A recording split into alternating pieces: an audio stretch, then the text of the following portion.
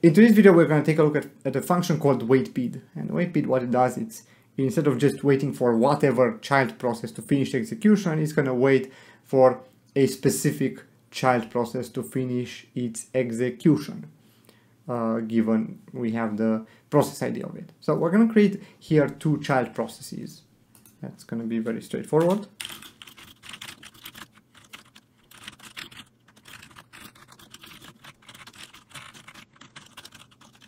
And here they are. And inside each process, what I want to do is, in one of them, I'm going to wait a certain amount of time. So I'm going to say sleep of, let's say 4, right?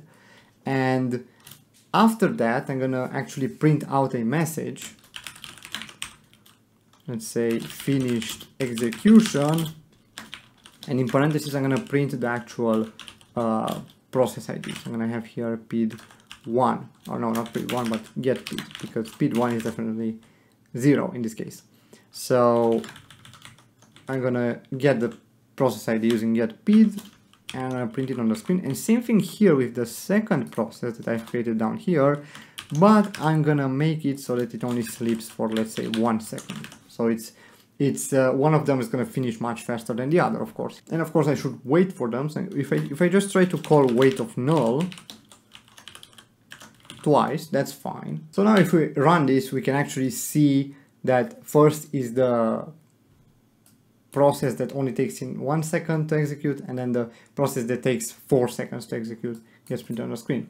If we print out which process we have waited for using the return value of this wait, so you can say here int PID1 result equals that, and let's say printf waited for %d\n PID1 result. And if we do the same here, PID2 result is that, and say PID2 result here, we should notice that if we run this, first is the process that finished execution first, right? And then it finished waiting for it, right?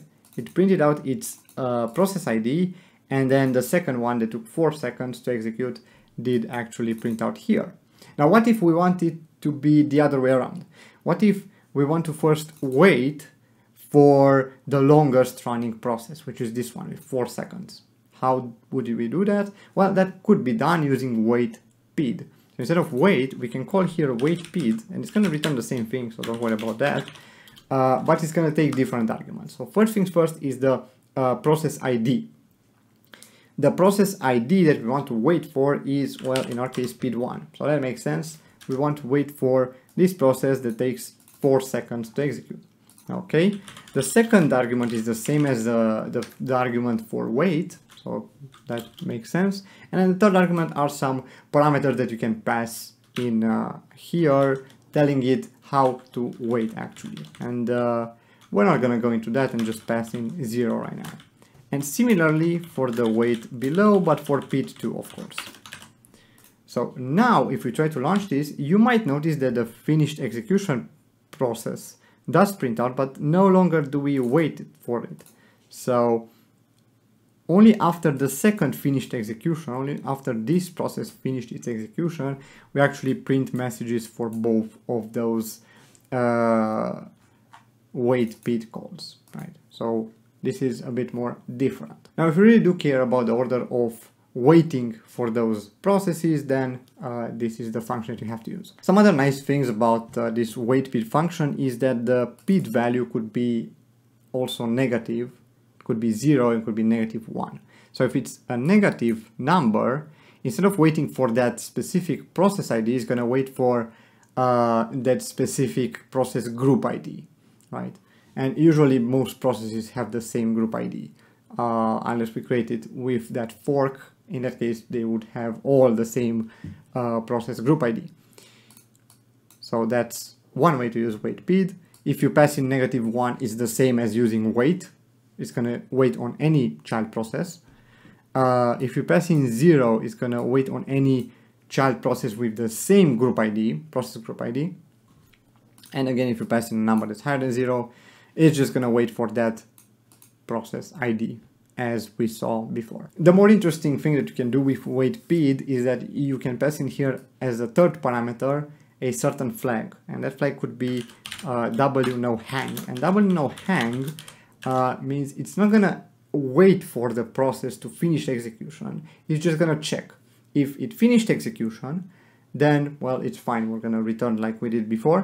But if it didn't at the time of calling this waitpid, then it's gonna return straight ahead, and it's gonna save the status inside this second parameter that we pass in here, telling us that, oh, this process didn't actually finish execution. It just we just call it with w no hang. So now if I try to launch this, you're gonna notice that the main process finishes execution before everything else, and as you can see, we're gonna get zeros here simply because it didn't wait for anything. It just checked.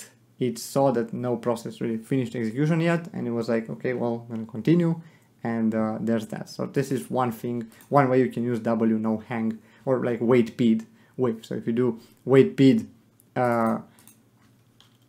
-1 null no hang, then that's the same as doing wait of null, but instead of waiting, you're actually gonna return straight ahead if there's no process that has terminated in the meantime. And that's about it with this waitpid function. It's very simple, it's kind of niche, you don't usually need to use it, but I got a few questions about it and decided to actually make a video on it. So if you do have any questions, leave them down in comments below or on our Discord server. Again, the source code for this lesson is going to be found on our website, link in the description below. Take care, bye.